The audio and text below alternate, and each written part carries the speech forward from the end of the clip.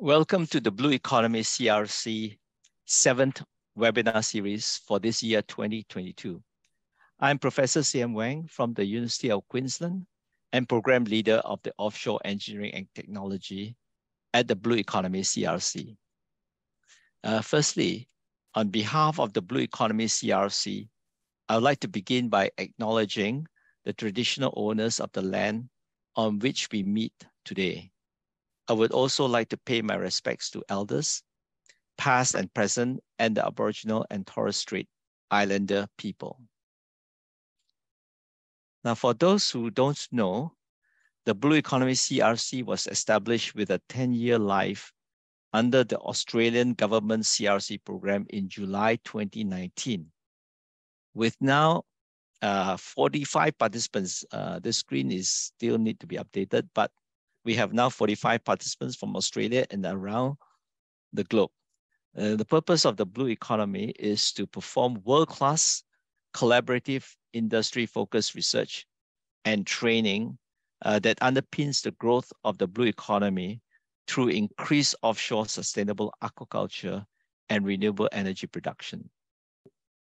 So today's webinar is about transforming the offshore industry using digital twin technology. In this webinar, we have 4 experts from the offshore industry who will be talking about the digital twin concept, operational mechanisms, the process of Internet of Things, big data, artificial intelligence, machine learning, and the expected growth of the digital twin in the context of the offshore industry, and the applications of the digital twin technology in different industries, including the offshore oil and gas, as well as renewable energy industries. Now, after following the 4 presentations, there'll be a Q&A session. So please feel free to use the Q&A tab to submit your questions. Some of the speakers will have the opportunity to answer your questions while the other speakers are talking. So please feel free to use the Q&A tab. Now, allow me to introduce to you my co-facilitator today, Dr. Naji Abdusami, who is a lecturer at the Australian Maritime College at the University of Tasmania. And Naji is also the Deputy Program Leader in Offshore Engineering and Technology at the Blue Economy CRC. So I will introduce the first 2 speakers and Naji will introduce the next 2 speakers for this webinar. Now, because of a very tight time constraint, so the brief resumes of various speakers are found in your webinar's announcement. So without further ado, I will now invite Mr. Rune Green, who is the Principal Engineer Control System Advisory of DNV Norway, to deliver his talk on digital twin, a tool for complex system verification. So Rune, please take the microphone.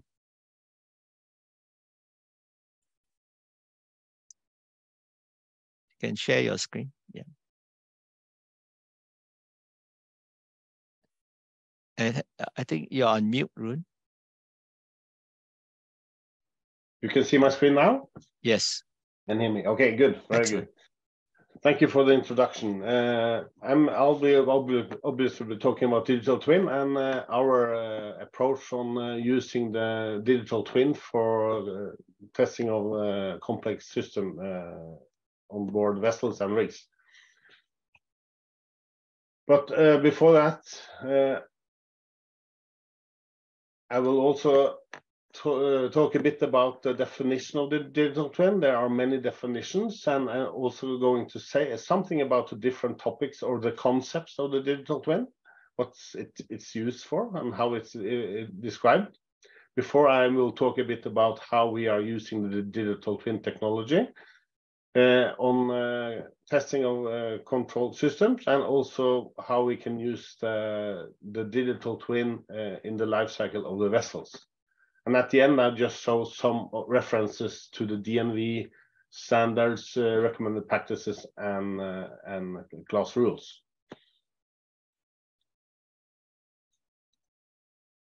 So the digital twin, actually, the first time it was mentioned, it was by David Geletner back in 1991. So it's 40 years ago almost. And a decade after that, it was first introduced by the University of Michigan. And then another decade went before it was actually used in practice by NASA in 2010. So it's been around for a while, and the last 10 years, the digital twin has become a kind of a hype, and it's used for several different topics or tools. So I think it's wise to just understand what kind of topics we are talking about. So the definition of the digital twin, we could say a digital twin is a virtual representation that serves as a real-time digital counterpart for a physical object or process. That's one way. There are many different kinds of definitions, but this is one of the definitions. And today, the digital twin is used in many contexts and become, as I said, a hype term. We sometimes see digital twin described specification. However, it is often needed to clarify which it's referred to. So this is my overview over some of the definitions or types of digital twin that we see in the market today. So we have the analytic model for structures and hydrodynamics that are imported as a design tool for verification of design and performance optimization. Then we have information models for systems and components that are important to ensure proper operation, maintenance, safety assessment, and reporting to authorities. Then we have the 3D visual models, which is maybe the most known, which is applied for vessel design, operation planning, and training. Training simulators is, I think, well known for this purpose.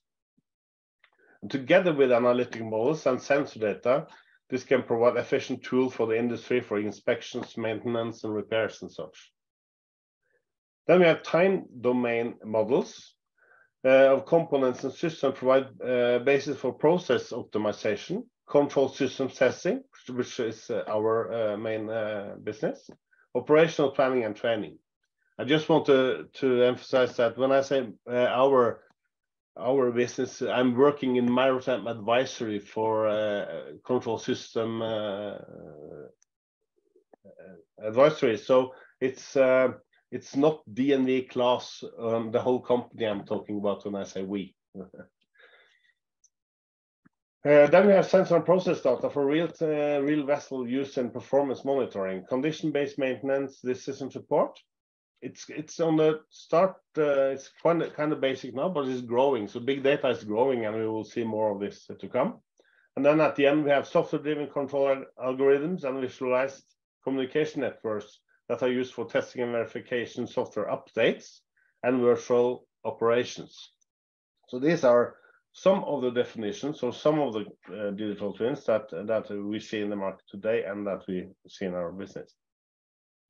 So looking at two of them, I'll give you some examples. This example is from one of our sections in Maritime Advisory dealing with structures. It's called Nerves of Steel, and some of you might have heard about it. DNV has developed a method for reusing models in operation to monitor structural performance. These models are quite expensive, so reusing of these models as a digital twin during the operational life cycle of the vessel gives a lot of value for optimization, maintenance, and inspections. So nerves of steel, combines position, waves, sensor data to simulate the loads on the asset during its actual operation.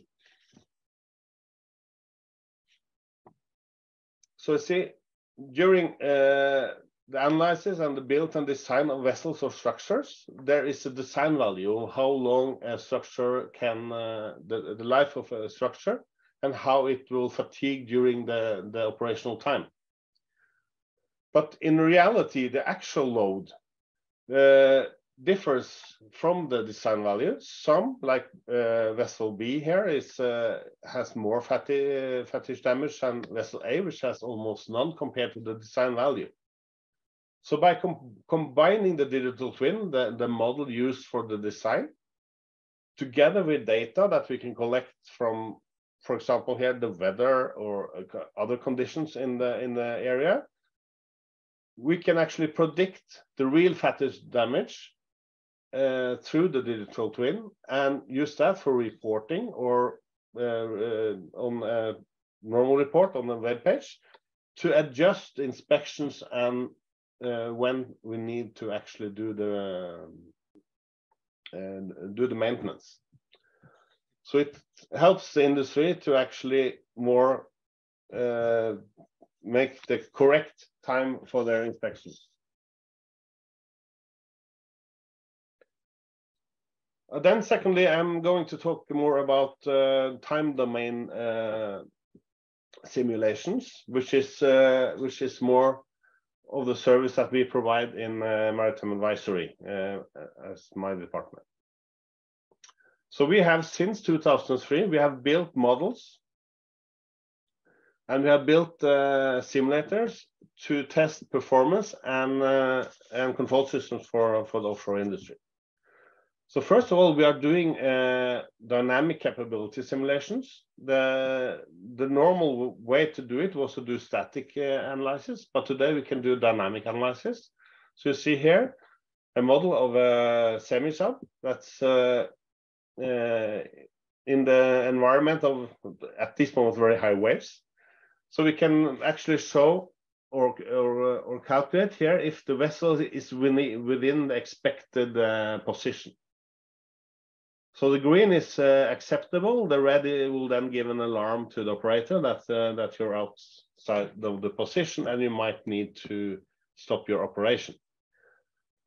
And these capability analysis, they are also subject to a new standard that the DNV has published.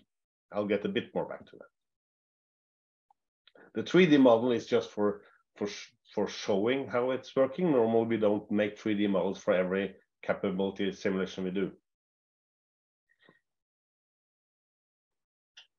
And then for cyber physical systems, we have changed the term of control system to cyber physical system because it's both software and physical components within the control system loop. So we need to take care of all of them. Oh, I'm sorry about that. So software is introducing new risks when it's introduced in the control system. And the software is more and more present on board vessels. And the updates of the software is also quite crucial now. So normally when a vessel is updated with a new valve or new pipe, it's quite substantial of inspections and testing and verification that this is actually working. But for software, it's tending to do an upload and then the vessel is good to go. But we see that uploading new software, there are subject to unpredictable failures. That's not possible to see. So software does not fail in a predictable way. Software errors are also called systematic faults, and methods for the determination and quantity of software failure probability and software reliability are controversial. We don't put mean time between failure, for example, on a software component. And when several components are combined into a system or system of systems, new emergent properties occur. Due to interconnections and interactions, these new properties cannot be determined by the prior analysis. However, they can be determined by using simulations or observing the systems. And then, of course, connectivity and networks are important these days, and mainly focusing on cybersecurity and vulnerability for cyber attacks. So complexity challenges as we see them. So software and system integration is known, not a problem, but it's no challenge. Complex operations. I mean, we make complex control system with complex interfaces, complex human-machine interfaces. So it's not only always easy for operator also to use the systems. We need to focus on the change management. What do we do when we change the software? How do we test it? Do we pre-test this before we launch it on a vessel or on a rig? And then we have the cybersecurity threats. We can use this for design and optimization. I mean, if we could predict the size and of thrusters, generators, and such before we start laying the keel, we will save lots of challenges and money. And of course, system safety is quite important. So looking at the control systems today, I guess many of you know how this works. However, just to show, we have the control system on the left side, which contains hardware and the software. And then we have the I/O modules that sends the control signals and receives the measures, the feedbacks from the systems. Then we have the system with the actuators and the sensors, and also, of course, the dynamics, which is the whole the environment, like waves, wind, current, and such, in the controlled environment here on the right side. So first, in 2003, we started with heel testing. So we simulate all these externals, the actuators, the sensor, the dynamics, and the environment. We connect that to the real hardware on the left side. So obviously we would need to be in a lab, or we need to get a hold of the controller that contains the correct software and firmware. And then we run the system as it believes it's still running as on board the vessel as in normal operation. I see my time is flying.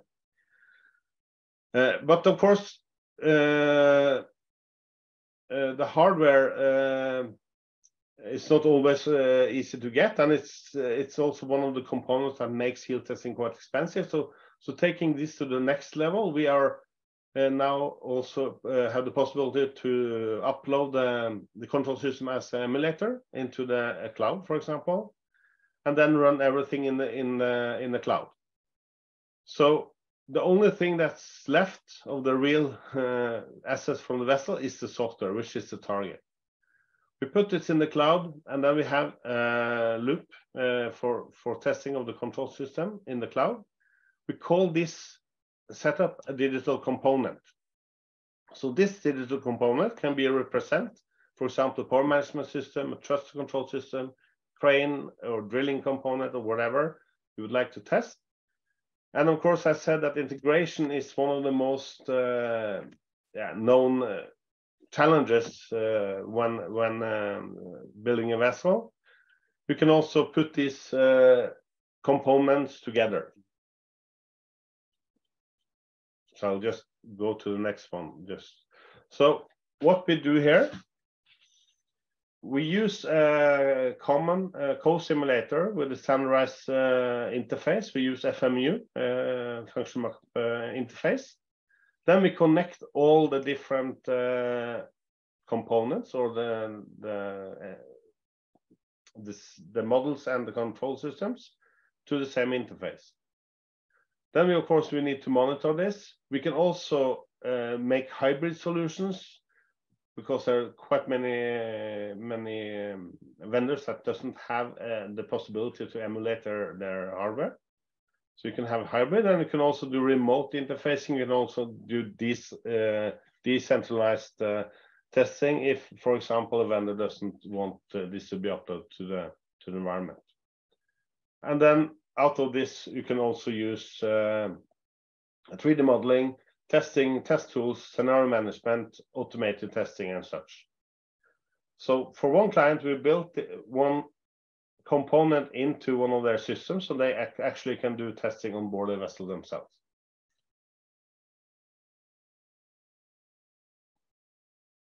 Yeah, and sensor data, of course, can be included there.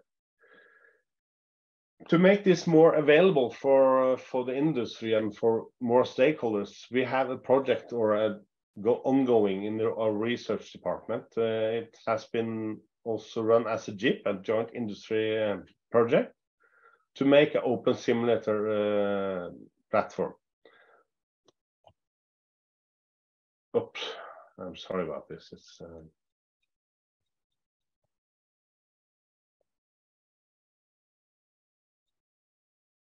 yeah, so the overall vision is to efficiently establish simulation models that can assure optimal performance of complex systems, and to justify and make most of the system, simulation models and system vessel model, it should be accessible to a range of users. The main idea is to allow different parties, like OEMs, vendors, owners, to connect to the virtual integrated system in the cloud much earlier than the commission at the yard, and remain connected through an update system simulation model throughout the life cycle of the vessel. So when a software update is performed, it can be tested in the virtual digital twin before launch on the vessel. Am I on time or? So to do this, go ahead. Yeah, to do this, we also established a simulation trust center. So the trust center purpose is to give the users the possibility to upload their FM user models into a safe environment. The vendors themselves or the provider themselves can decide whether the model is open or if it's locked. Secondly, the simulation center will assess or will give the possibility to configure co-simulations, how to connect, and there are tools in the center that helps configure the model so they are able to connect them together. And finally, the full system is simulated and the results will be available for download. So when you run the simulations, there's also a generator for download reports from the simulator trust center.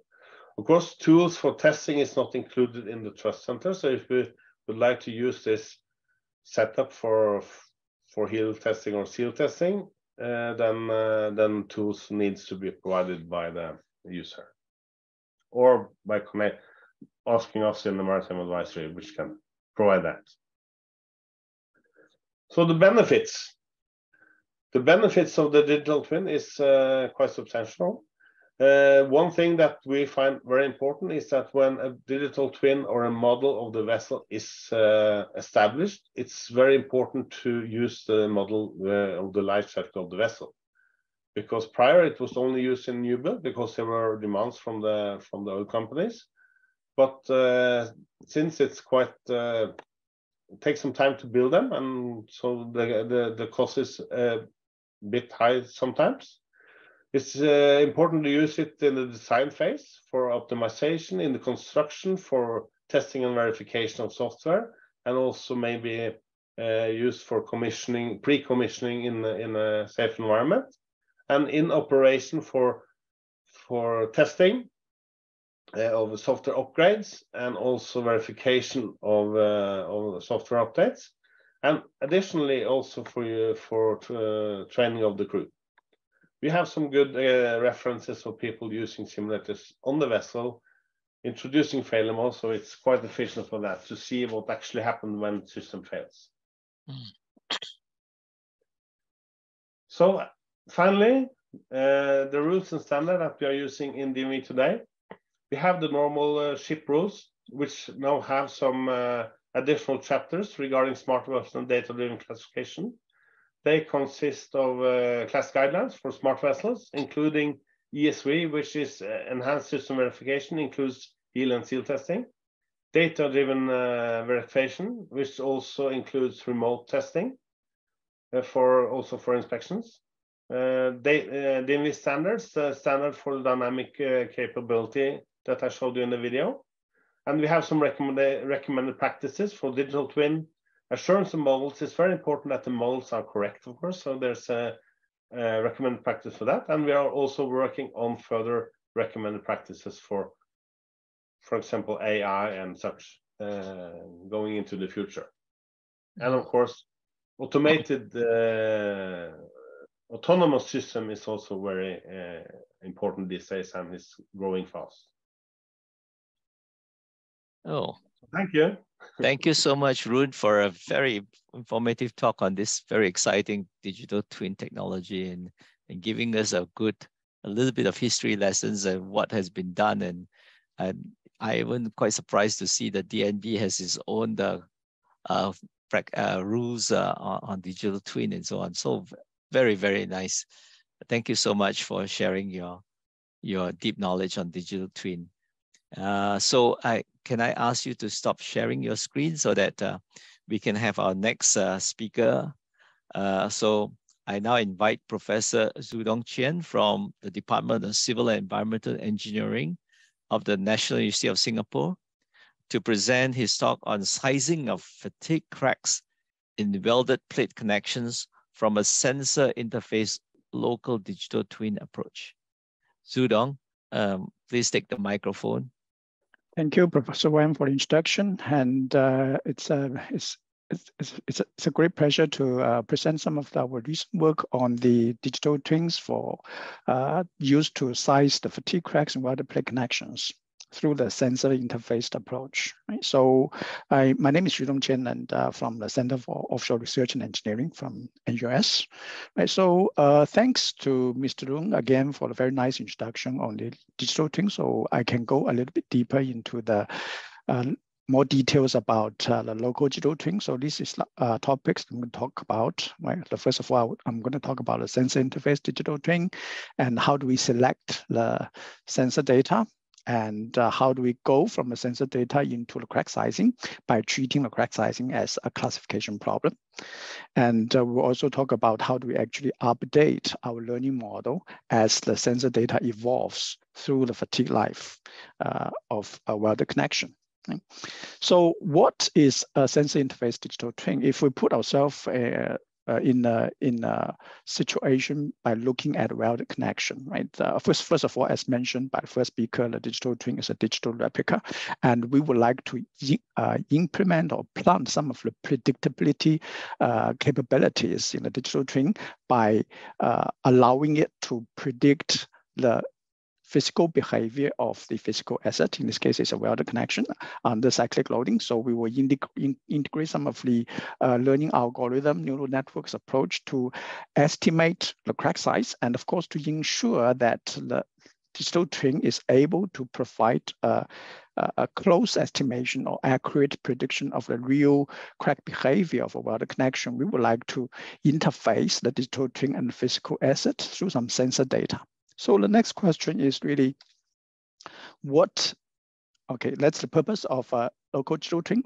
As I've mentioned, we would like the digital twin to be able to predict the defect sizes of fatigue cracks, and it should be able to get updated by some self-updating algorithm based on the updated sensor data.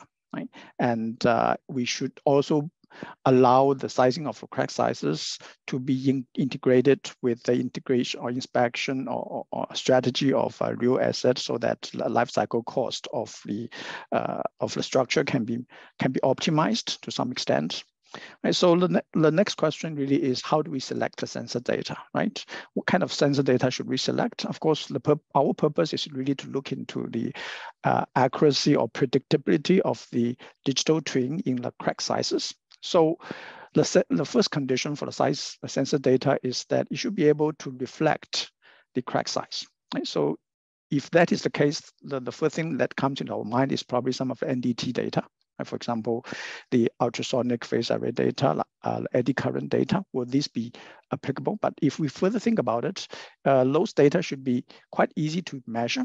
Right? And whether the structure is underwater, whether the structure is above water, we should be able to measure it with the with a very convenient approach, and also it should be the sensors are preferably to be there for long term for monitoring purposes. Right? So some of the NDT are on and off. Right? Once you have an inspection, then you engage the NDT and you collect NDT data. Once the inspection is completed, you will need to take away the NDT equipment and probably come back in a few years' time to collect the data again, right? So the frequency of the data may not be sufficient for monitoring purpose. So I work a lot on fracture mechanics, so especially the experimental fracture mechanics. So one of the parameters that we use in the fracture mechanics test to determine the crack size is really the displacement, or what we call a compliance, the displacement versus the load. Right? So in other words, from the ratio of the displacement, you can see from these two figures, as the crack size increases, right, the opening displacement measured at crack mouth is going to increase as well. So if we divide it by the same the load ratio, right, so we will get a larger compliance for the larger crack size. So the displacement, in a way, is able to reflect the crack size, and we can use numerical tools to have a deterministic relationship between the compliance of the structure and the crack size, right, through this equation. So we know that displacement is important parameter. So related to that, probably the derivative of displacement, which is strain. Strain is a reflection of the displacement, right? So the question is, strain gauges are commonly available, or strain type sensors are commonly available. So the question is, can we use strain data to reflect the crack size, right? So we move one step further to do some simple experiment. It's a welded connection, cruciform type of connection, and we load the specimen under tension, and there are different thicknesses of the specimen. And we compare the numerically predicted so-called strain concentration together with the discrete experimental measurement for cases without a crack, which is shown by the black color and black curve. And as compared to a case where we see a through thickness crack, which has been developed under the fatigue loading, we do see that the strain concentration has degraded by quite a substantial amount. So there's obvious evidence of strain relaxation, right? So the question is, how do we determine, or how do we estimate from the strain sensor or strain relaxation to determine the crack size, right? So we use we try to look into more cases. Right? The first case is the through width crack, the same type of connection in numerical models. And obviously there is a very obvious, very apparent strain relaxation as the crack size increases from 0, which is corresponding to the intact joint, to a crack size of up to 18 millimeter, which is close to half of the plate thickness. And we look at semi-elliptical cracks, and even in the cases of multiple cracks, the strain relaxation is quite obvious. In other words, we can more or less get a one-to-one relationship between the strain relaxation and the crack sizing, right? So what is the relationship between the strain relaxation and crack sizing? So we want to get that relationship through a machine learning approach or neural network approach, because at the moment I think a deterministic physical model still does not exist yet. So we treat the crack sizing as a classification problem. For example, this is the crack size, the crack area, enveloped by the red curve.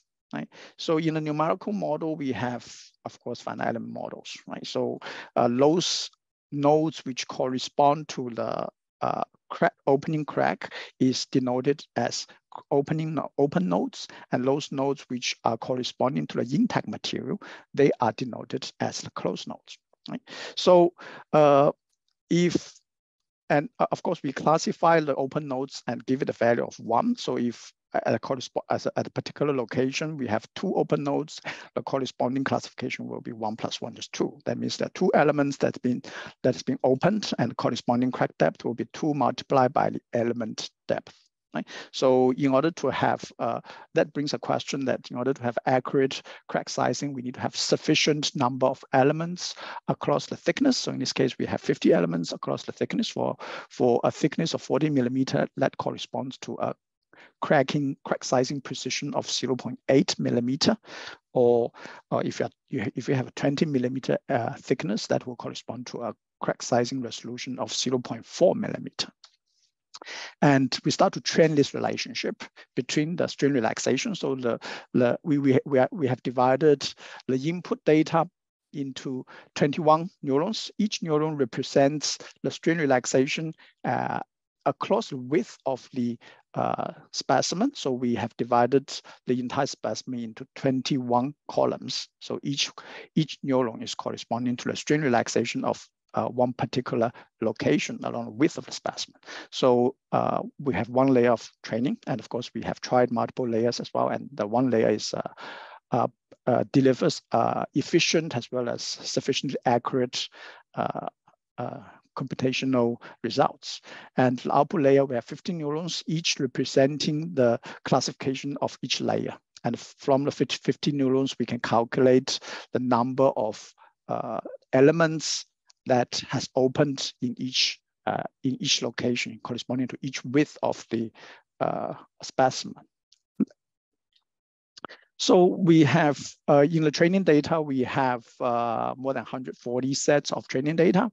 And in the validation data, of course, we have about 40 sets of validation data. So this training data includes various configurations, crack configurations, which includes a full width crack, one semi-circular crack, two semi-elliptical cracks, and three semi-elliptical cracks which are overlapping with each other. So these are the training data, which represents the accuracy of the crack sizing. So this error band, the 0, for example, 0 to 0.4 represents the accuracy of a crack sizing. So for most of the training data, we're able to for about 71% of the training data, we're able to achieve crack sizing accuracy of 0.4 millimeter. Right? So if you look at crack sizing accuracy of less than 1.2 millimeter, it occupies more than about 94% of the entire training data.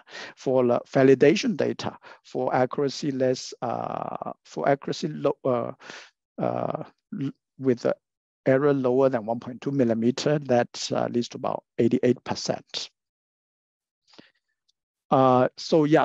When we talk about the real crack sizing in the real connections, I think some of the we need to deal with some of the challenges. The first challenge is the evolving strain data. The strain data may not be as there may be some noise over as the during the data collection, and there might be some changes in the strain relaxation as the crack propagates, and of course there will be uncertainties in the field data. And one of the biggest challenge is probably the scarcity of that strain data. Right? In the numerical model, we can always have the luxury to have as many strain data as possible, but in the field or even in the experimental data, we cannot possibly have 21 strain gauges pasted along the width of the specimen, and we can have, but we in the specimen that we have tested, we only managed to get 9 strain gauge data across the width of the specimen. Right? So as the strain gauge data evolves, the neural network model, which is trained based on original strain relaxation model, may not be accurate anymore as the crack sizes increases. So we use some of the NDT data to update our neural network model. So we are using 2 types of NDT data. One is the alternating current potential drop, right? So this is the ACPD probes, which is fixed on the welded connection near the crack location. And the other one is the ultrasonic phase array, which delivers quite accurate crack sizing, right, in a non-destructive manner. So as here what we are seeing are the 2 comparison of the neural network model prediction.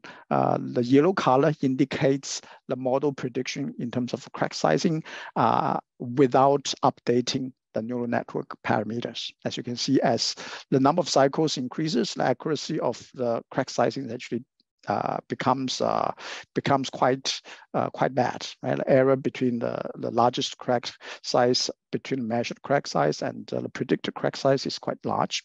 But if we are able to update the model using the collected crack sizing data, the accuracy of the neural network model prediction is significantly improved, which is shown in the green color plot. Right. So yeah, so this is another comparison in terms of the scarcity of the data. Right? We have 9 stream points, so we can play around with the 9 stream data points. We can use 7 of the stream data points among the 9 data points, or we can even select 5 strain or sometimes 3 strains data points for the model updating purpose. So what we are seeing here is the plot, again, comparison with the neural network model without model updating. The green color shows the data comparison with neural model updating. So so if you look at the left data, the vertical axis is indicating again the error in terms of the measured crack size and predicted crack size, the maximum difference. And so as we move, as the crack propagates further, right, the error will continue to increase with a maximum error of 10 millimeter. However, if we keep our model updated, neural network model parameter updated against the measured crack size, we can maintain a reasonably accurate model in terms of crack sizing. And of course, if you look at in terms of the strain data scarcity, the left figure shows that of course, if you only have 5 strain data, the accuracy is still slightly compromised. The 7 data points and 9 data points, they are overlapping with each other. And on the right, of course, if we look at the model updating based on the 5 strain data points, they are not too bad, actually, with the maximum error around 4 millimeter in terms of crack sizing. Right. So that brings to the summary of my talk. I think very quickly, I've gone through some of the local digital twin concept, which is based on the strain data as an interface between the physical model and the local digital twin model. And the neural network is able to predict quite reasonably accurate the crack size as compared to the test measurement. Right? And of course, if we're able to update the neural network model, it will allow us to enhance the accuracy of crack sizing quite significantly. So moving forward, I think there are still a number of challenging problems that we would need to solve, right? For example, strain data, strain gauge, or whatever strain sensor that we have is only able to give us strain data at discrete locations, right? So if we are able to engage, for example, image processing approach, we will be able to get a full field of strain data at near critical locations instead of discrete points. That will help us to enhance the accuracy of crack sizing quite significantly. And of course, the approach that I show you is for just one local digital twin, and for real application, we would expect that a network of local digital twins will be help us or help the owners to identify the critical locations which require attention, or which require immediate repair. And in terms of the machine learning model, right, I think we would like to have we would need to do some fundamental research in terms of the physics-based fatigue assessment framework. For example, currently we are using the neural network model because the physical relationship is not very clear. If we are able to understand more details about physical behavior, and we are able to come out with a physical-based statistical model, we probably can do away with the neural network and machine learning, and we can use a more updated statistical model, which is physics-driven for the fatigue life estimation, for fatigue crack sizing estimation. Right? So the last thing we want to do is probably to integrate the crack sizing estimation with the maintenance strategy and repair technology. For example, additive manufacturing for offshore structures, for various kind of applications. So with that, I would like to thank you for your attention, and that's all for my presentation. Thank you very much. Oh, thank you so much, Sudong, for a very enthusiastic sharing of your research on sizing of cracks using a digital twin approach. So that is something for us to think about, that we could use this digital twin to do such a thing. So if for the audience following the talks, please post your questions through the Q&A tab, which the speakers will try to answer towards the end of all the 4 presentations. So now I'd like to pass the microphone to my co-facilitator, Dr. Naji Abdulsami, to introduce the next 2 speakers. Naji, please take the phone. Thank you. Thank you very much, Professor Sim Wang. It gives me the pleasure to introduce our 3rd speaker for today, which is Dr. Michael Abondo. So Michael, if you can share your slide, please. Hi, good afternoon. Just checking if you can see my slides. Yes, please. Yeah, we see. Yeah, yeah.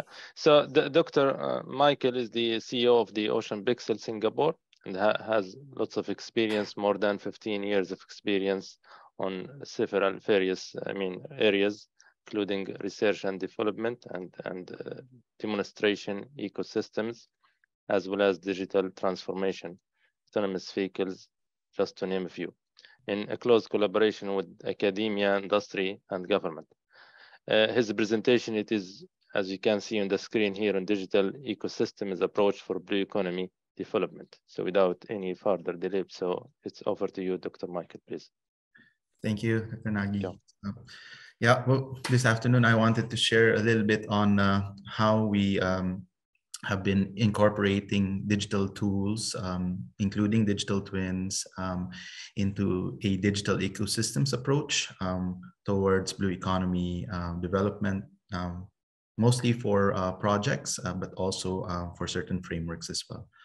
So Ocean Pixel, we are a spin-off of the Energy Research Institute at Nanyang Technological University in 2014.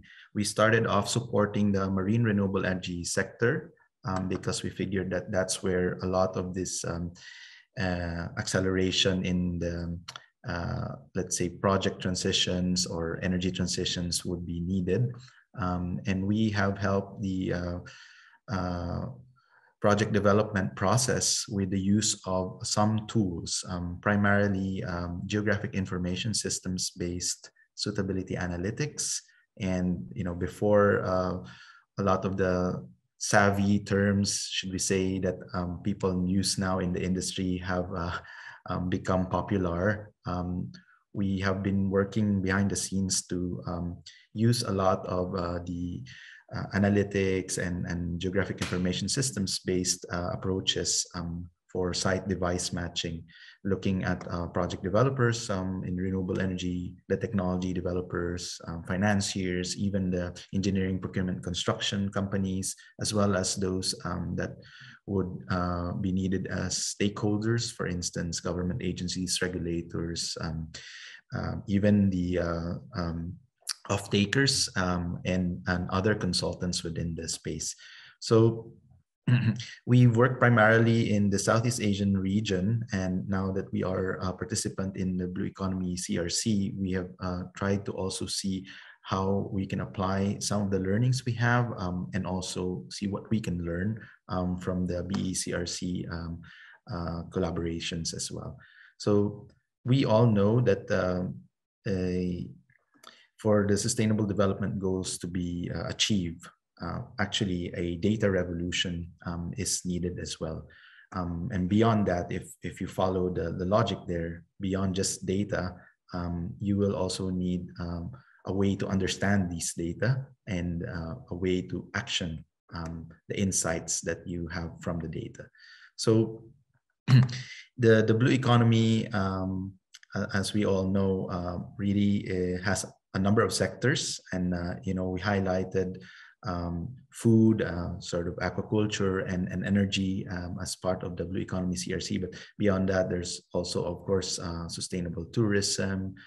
There's transportation, with the use of electric boats, and there's a whole set of services which perhaps in more developed countries are not maybe the focus, but in developing countries like the Philippines, Indonesia, when you look at island ecosystems and island clusters, you then think about sustainable development when you look at islands to be very holistic and integrated. So energy will be needed for water production, for instance, and and can improve operational efficiencies in day-to-day engagements even. So to a certain extent, the sustainable integrated development for islands and coasts paved the way for us to look into holistic project development where people don't just look at energy, but look at energy maybe for the sake of other ecosystem services such as transportation, aquaculture, fisheries,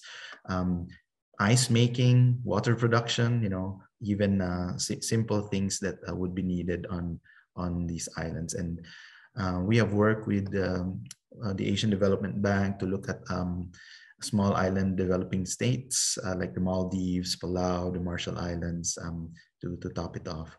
Now, this digital ecosystem or digital ecosystems, as we put it, towards blue economy project development is underpinned really by the not just complexity and number of elements being considered when it comes to project development, but also because a lot of the planning or scenario building and maybe even certain questions are now being tackled with the use of either models, simulations, or to a certain extent, some form of intelligence-based analysis that would take into account whether expert opinion coupled with, let's say, new ways of representing data, events, or expected events even, right?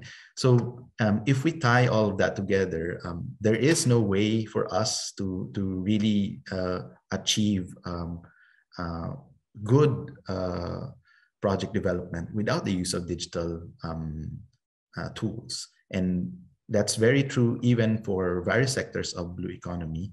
And today I would like to share some of these tools that might build an ecosystem for blue economy projects. The potential pilot projects that we look at when we integrate different sectors may include small scale, marine renewable energy, whether it's solar, tidal, offshore wind, etc. But it has to have some sense of a project with end use applications and not just, let's say, electricity, for instance. Transportation, as we mentioned, electric vessels, ice making for, let's say, fishermen who need ice, monitoring of the environment, desalination of water. You could test bed a lot of things, and I think in the region in Southeast Asia, microgrids has been quite a topic area that a lot of R&D has gone into, and we can impregnate that with a number of these new technologies. And with that comes, a number of questions that could be actually answered using digital twins. So some digital tools that are quite easy off the top of our heads, we may already refer to are the likes of, data management, analytics, visualization, dashboarding. And recently, I think there was a webinar where we participated in a project that involved the risk registry. So just looking at an interactive dashboard that looked at different hazards across different domains in Australia's blue economy, and we were able to get expert opinion and some workshops, looking at the cross-linking of domains and hazards, just to be able to see which areas, which sectors may need a little more attention. And coupled with that, obviously, you have some form of interactive dashboard where people can make sense of the data and can deep dive into certain metrics that they would want to do. So that's an example of something very simple. And if we go one tier higher, I suppose you can look at tools like geographic information systems, and we use these tools day in, day out for citing of projects, for instance, but not just that, also for selection of technologies that may be suitable for that site. So shown in this slide is a way to maybe look at sites for tidal in-stream energy in the Philippines, and a database of devices that users can upload and could maybe quote unquote test the performance in the water if it were placed in certain locations as compared to other devices. And you'd end up with some form of suitability analysis here, where you can have maybe a device that generates more because it's sized properly, or a device that doesn't really cut in because the cut-in speed was designed to be at a certain velocity range. Then you could also look at water depths and all that and do some screening. So your standard multi-criteria decision analysis can be an offshoot of tools like the geographic information systems. So this is very useful for blue economy project development. And coupled with that, you can even look at other scenarios, right? For instance, this is island onshore wind analysis, but this can be extended to offshore, obviously, or floating platforms even, to look at what kind of turbines can be deployed if I had, let's say, certain constraints on the noise decibel levels, or certain constraints on shadow because there's a community nearby. So the use of these tools will help project developers in assessing not just the sites, but also assessing the sizing of, let's say, a power plant or a wind turbine, wind array, for these locations. So we all know that digital tools can also include things like computer vision. This is an example of a technology that we use in the Philippines to identify, to estimate the weight and the length or the size of different fish underwater. Obviously, it's well known that we are in the center of like the biodiversity, the coral triangle.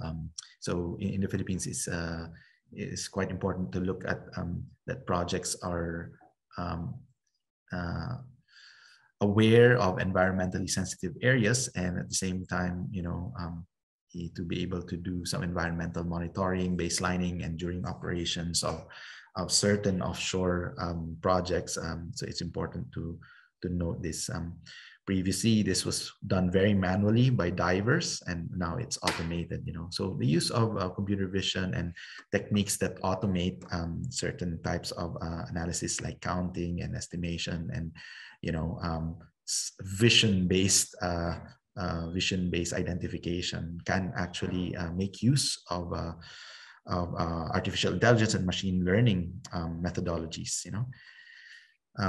More digital tools underway that's currently being used by industry include augmented reality, mixed reality, virtual reality. So in a nutshell, people call this XR, extended reality. And for one, we have been working with NTU, who has used a lot of these mixed reality technologies, combining two HoloLenses to basically do some collaborative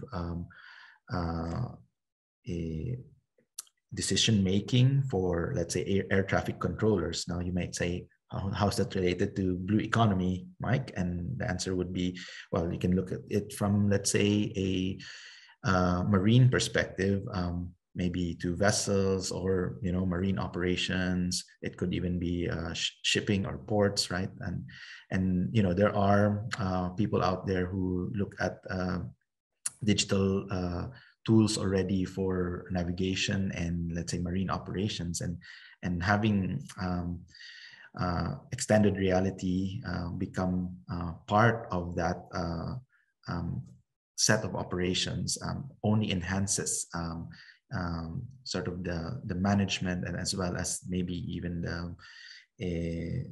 should we say, the throughput of these types of operations if used properly. There are more applications beyond blue economy for these technologies, obviously, but we tend to try and look at it for maybe some of the upgrading of, let's say, transport sector of inter-island boats, vessels, which includes obviously fishing and medicine, emergency response, as well as you know, day-to-day tourism. So all of that can include some of these tools. Now, beyond just the tools and looking at the tools as part of an ecosystem needs more than just the computers and you know, the intelligence behind it. There needs to be some frameworks as well. Well, one example that we cite is marine spatial planning, for instance. I mean, marine spatial planning is not just accomplished by tools alone. You need certain frameworks and certain commitments as well, from policy and regulation, as well as, you know, certain strategic thrusts. And for sustainable development, we know that there are sectors that need to come and agree, and the marine spatial planning tool of choice, or let's say a digital tool, which could amount to a marine spatial planning tool, can become an enabler for conversations to happen as well with various sectors in transportation or food or energy. And that's good. We think that, you know, if people are aware about, let's say, renewable energy resources, and in this slide you have, you know, on the left one, offshore wind resources, then the second one from the left is where certain tidal and wave energy resources are. Then people know maybe where the off-grid and grid main grid connections are, and, you know, certain information like, for instance, high electrification, low electrification, and poverty indexes. This will all help to maybe prioritize, let's say, where projects should focus on, and where certain investments or budgets should be allocated, and which regions should be prioritized. So that comes into play quite well. Another example would be if, let's say, for a specific project, you wanted to mix and match different digital tools. And this is something that we're doing with Hitachi at the moment, combining dashboarding with, let's say, machine learning, the computer vision, as well as, you know, information and education campaigns. So even if you had a small scale pilot project, and we are working also with the AOEG folks to look at what might be a pilot project as simple showroom type of approach on blue economy that features ocean energy, then, you know, you'd probably need some form of digital twin for the systems that are going in the water or that are being represented there, so that people can, you know, adjust it according to their own site or their own specs. They might want to do what if scenarios around it. So having that interactive digital twin is important. Then you also need to have a lot of the tools that we mentioned before, whether it's, you know, as simple as a project website, the educational content, some form of underwater monitoring, maybe augmented reality, and the smartness around these systems is a big plus. So we've come to know that, you know, there's certain behavior among stakeholders now that tend to want new things to be incorporated into projects, and that, you know, opens up their an increased absorption bias to a certain extent, you know. So these types of digital ecosystems help projects to move forward, and we think that, you know, the more that these digital tools, digital twins, and digital ecosystems are matured and are incorporated into the project development process, the better it is for the project when it comes to acceptability, it comes to investment, etc. Now, as a last slide, we acknowledge that we probably have a lot of efforts, you know, that may stem from R&D or pilots, and there may be stakeholders, whether it's SMEs or agencies that are aware and are waiting for blue economy projects to happen, sure.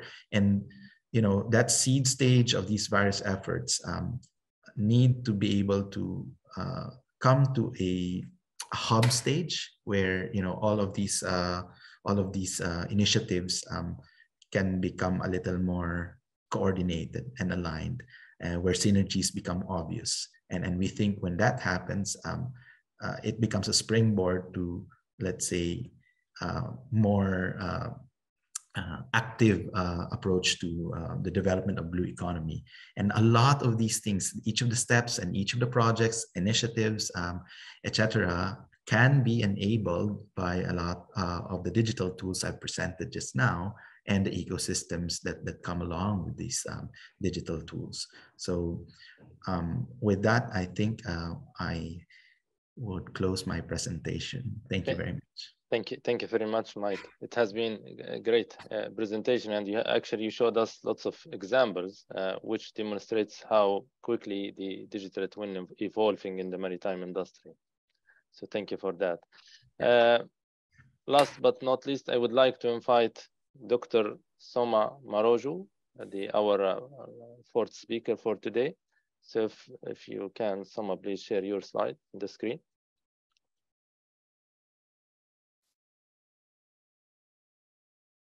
Is that fine? Yeah, it's shown. Yeah, thank you very much. So Dr. Soma is the head of data services at the BMT Houston, and he has a PhD in naval architecture and ocean engineering, master degree in computer science, lots of experience in asset monitoring and hydrodynamic of offshore structures.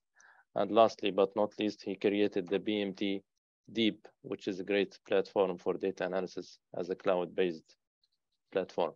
So without any further ado, so it's over to you, Dr. Soma, please. Thank you, Professor Abdusami, for your kind introduction.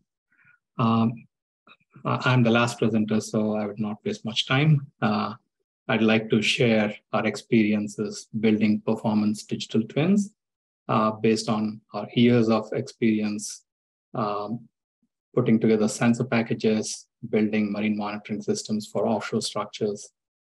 And also, we've been managing huge amounts of measurement data collected all over the world from these monitoring systems. And we are trying to see how best we can use all the data that has been collected over the years, the historical data we have, as well as the new data that is being collected and being presented in near real time on our platform.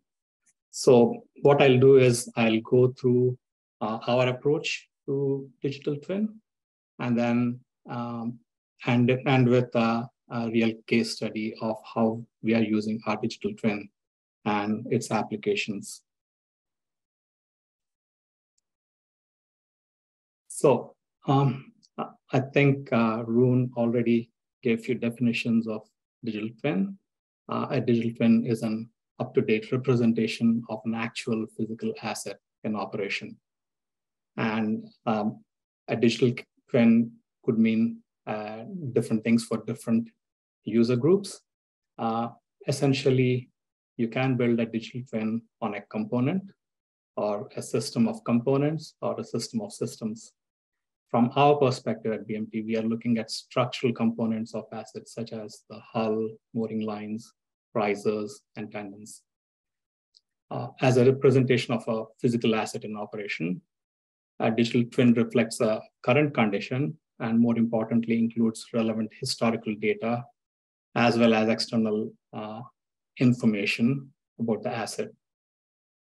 Virtual representation can take a form ranging from a mathematical algorithm, like it could be physics-based, or you could use machine learning and or artificial intelligence.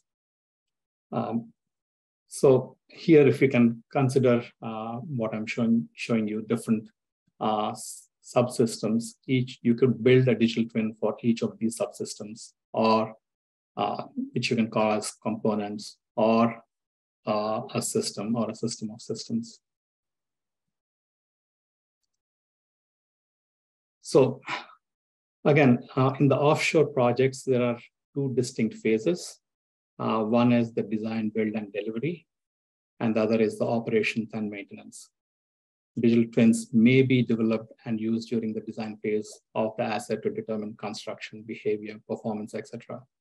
The design criteria, including computation models, etc., are established during this design and fabrication phases. And I think it has valuable information in it. And this can be transferred during operations after handover a new set of business processes and use cases arise. For performance digital twins, use cases involve information and business process for reliability analysis, inspections, maintenance planning, operational enhancements, and all.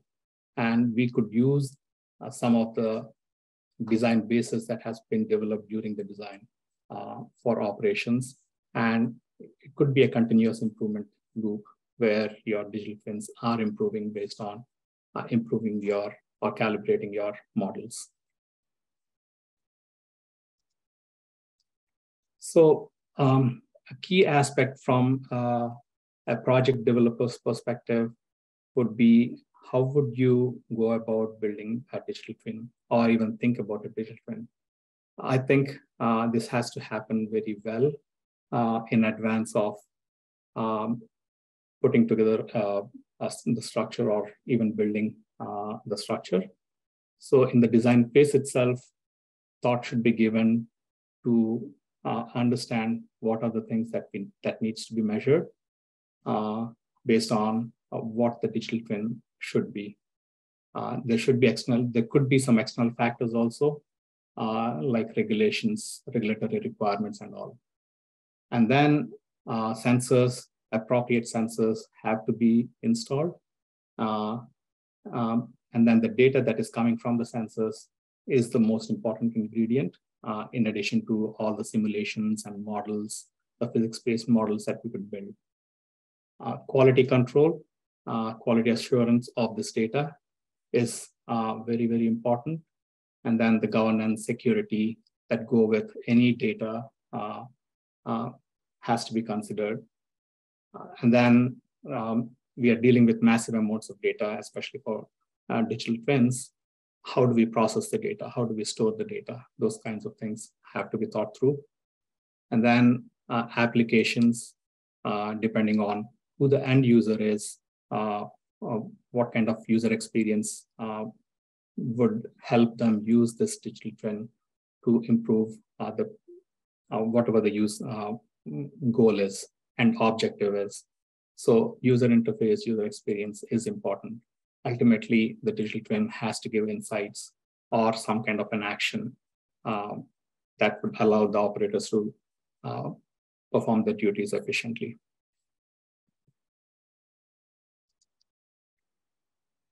So here is a typical workflow.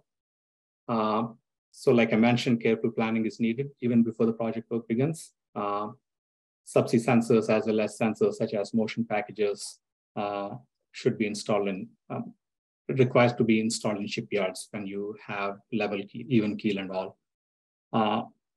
Also, equipment that goes underwater, I think they're best installed in a shipyard.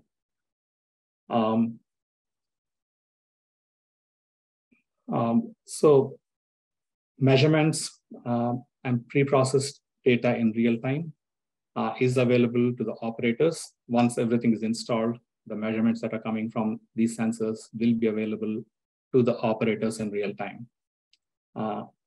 But that data can all be sent to onshore. And when it is being sent onshore, manual as well as automatic quality controls can be performed so that there is little to no lag in using the data. And once the data arrives onshore, the data can be tagged and stored while also trying to build your digital twins and having several applications run based on this data. So it's important to have other tools in your data ecosystem, such as tools for performing ad hoc analysis or building new models or iterating over your models. All those kinds of features are necessary in an ecosystem where you are trying to build digital twins. I want to dig a little bit into the quality aspect. Your model would be as good as your measurement data. To get good quality data, I think in the design phase itself should consider some kind of a redundancy in the measurements that you're making. Say, for example, if you're measuring wind, probably it's a good idea to measure the bow and the stern. Or if you're measuring waves using air gaps, you might want to have few sensors mounted on the hull. In addition to that, it's important to get quality at various stages.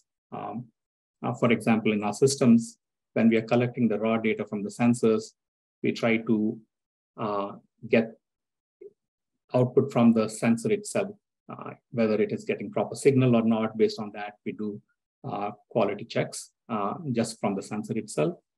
That forms our basic quality control.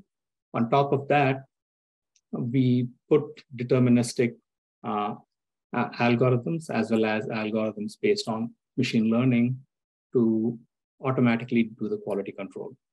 But ultimately, analyst or somebody knowledgeable enough about the particular physics that's happening has to review the data and do the final quality check. So this kind of a workflow helps a lot. In addition to doing the quality check, it also gives us an idea of how well the sensors are working, how well the system is working. So there's several advantages of doing quality control upfront. In addition, I think one big aspect of a digital twin is to have some kind of a feedback to the end users. Depends if it's operational personnel or engineering personnel. It depends on the use cases also. You could have several kinds of alerts and notifications. For example, a certain group of people are interested in the amount of data that is being generated. Is it of good quality or not? Operations personnel probably are interested in operational thresholds. In some cases, you might want to have some custom thresholds where you're looking at multiple variables and trying to come up with some kind of alert or notification. So system should be capable of providing these kinds of alerts and notifications. So I'll jump into a case study of how we applied our digital twin. We work closely with BP. By the way, this particular use case, we presented a paper at OMAE this year in Hamburg. BP and we presented this paper. So, for this particular case, we built this digital twin to maintain vessel integrity and ensure operations within the allowable design limits. At the core of this digital twin are two components. One is the integrated marine monitoring systems that I alluded to earlier, and VMTD, cloud-based platform that stores, manages, integrates, post-processes, and displays this vast data sets collected by the IMMS, as well as data coming in from other sources. Like I said before, the implementation of this digital twin started during the feed, identifying the data that needs to be measured through the whole chain to how the data will be used during operations.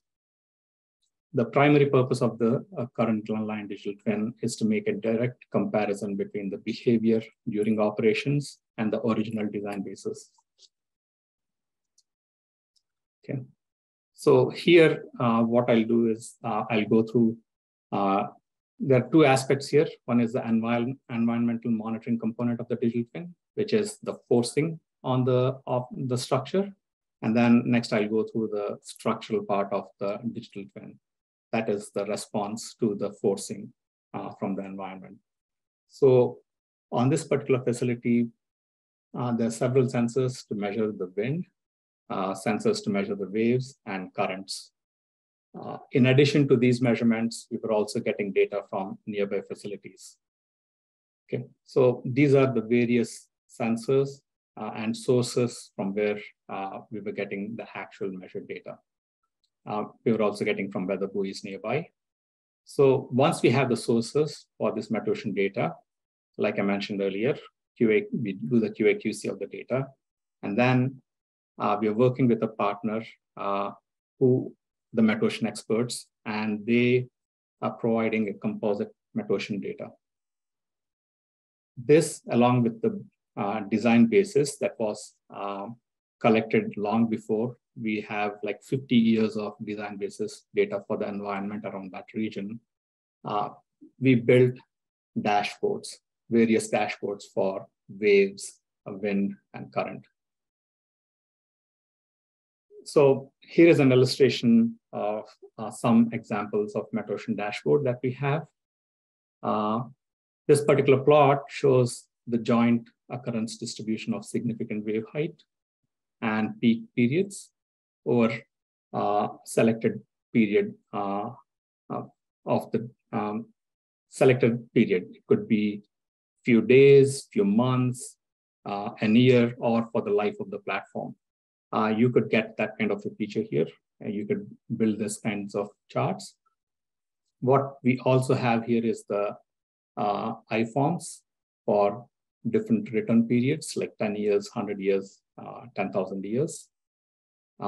So this chart, before this digital twin, we have to do it on a case-by-case basis. Maybe annually you'll go and look at all the data that has been collected. But using this digital twin, we can go and generate this kinds of charts as and when we get the data.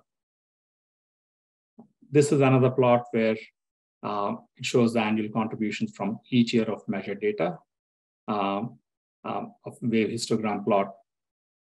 And you can notice that we have plotted the design basis in dark gray color here, as in the measured data is in shades of blue.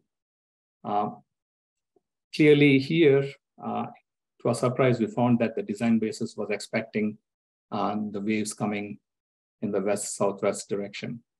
But in reality, from the measurements, we noticed that the waves were coming mostly from the west-northwest direction. So it was useful for the designers and the engineers to understand how the vessel is behaving compared to what it was designed for.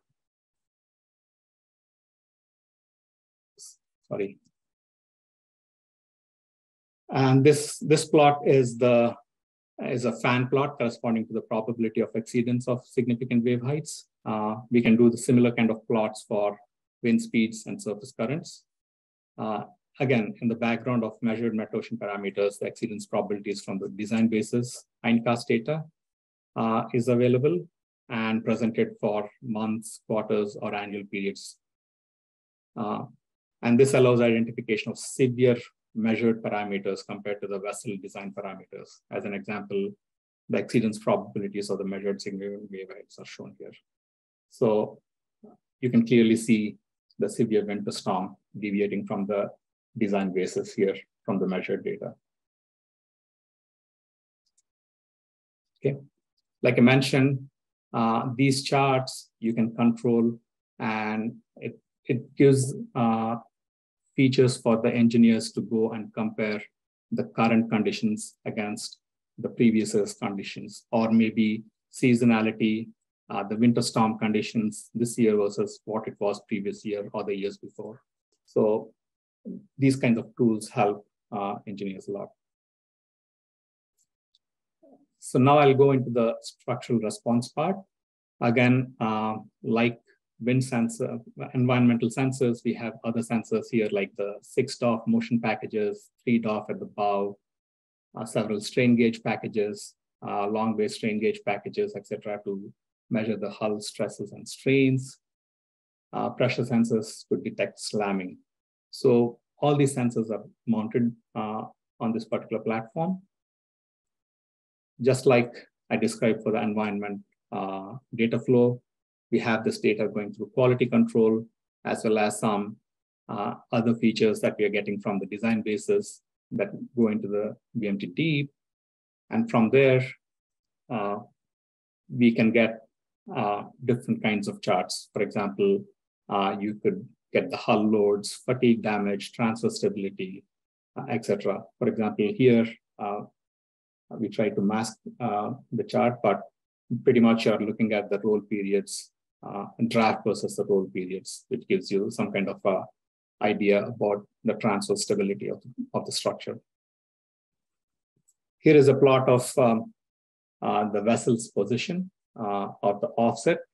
So we have actual position with dots, and in the background you have historically what were the positions of this particular structure. And you can click on any one dot and you can see what was the environment like at that particular time, as well as the vessel's heading, as well as bearing.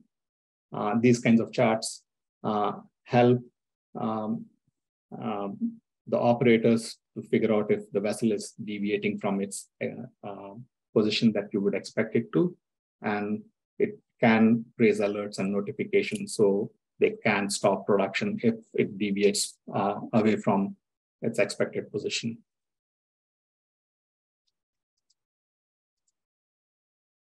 Last example I would like to give is from a fixed structure. Fixed structures usually, historically, they didn't have much instrumentation to look at the structural responses. But in this particular case, we had some 6 degrees of freedom motion packages installed on the structure. And it so happened that a huge hurricane passed through the structure. And we noticed that the period, which was at a certain point after the hurricane, it took a huge shift. So this was very insightful for our clients, as well as for us, to understand what was happening to the structure.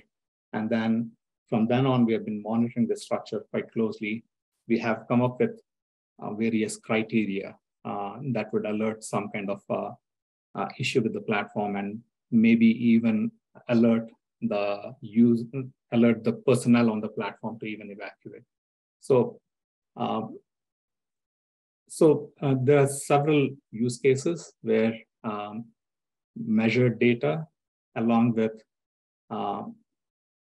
good design basis can help the clients, the end users with their use cases. What we are also seeing is newer projects. We won a new big project recently in Western Australia, where the clients are looking at monitoring or having sensor suites that can help them with these kinds of applications. So that's all I have. Thank you very much, Soma. It's very interesting presentation. In fact, the case study was great to see, and looking into your paper. I think you mentioned that it has been published in OMA this year. Yeah. Thank you. I think considering, thank you to all speakers. I think Professor C.M. Wang now is almost 6:30. We have received some questions. One of them, I think, from Professor Irene, our research director at the Blue Economy CRC. Probably we can pose this question to the speakers. It is in fact how the information is being implemented for fixed offshore wind assets can be used to fast track and improve the development of a floating offshore wind assets. So from the fixed offshore platforms or for wind industry, how it can be used to facilitate the development of the floating offshore wind platforms. So would like to start, maybe Mike, you mentioned. Sure. Yeah, no worries. Thanks for the question, Irene. So I think there is transfer learning that could be applied here. And I think it's not just for this one instance which you mentioned, that the use of digital tools in the design, construction, and operations of fixed offshore wind assets, and then transferring it to, let's say, floating offshore wind. Now, that is one way of transferring the know-how already to, let's say, wind to wind, from fixed to, let's say, floating. You have a lot of learning also in terms of the site planning, permitting, and consenting that can be applied not only to wind but also other marine renewables.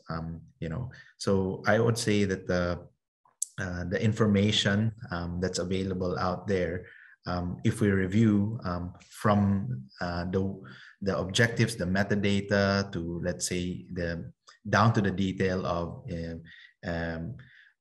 looking at methodologies, as well as the types of maybe anomalies, things that have been learned in, let's say, an offshore industry such as fixed technology, fixed wind, of offshore wind assets.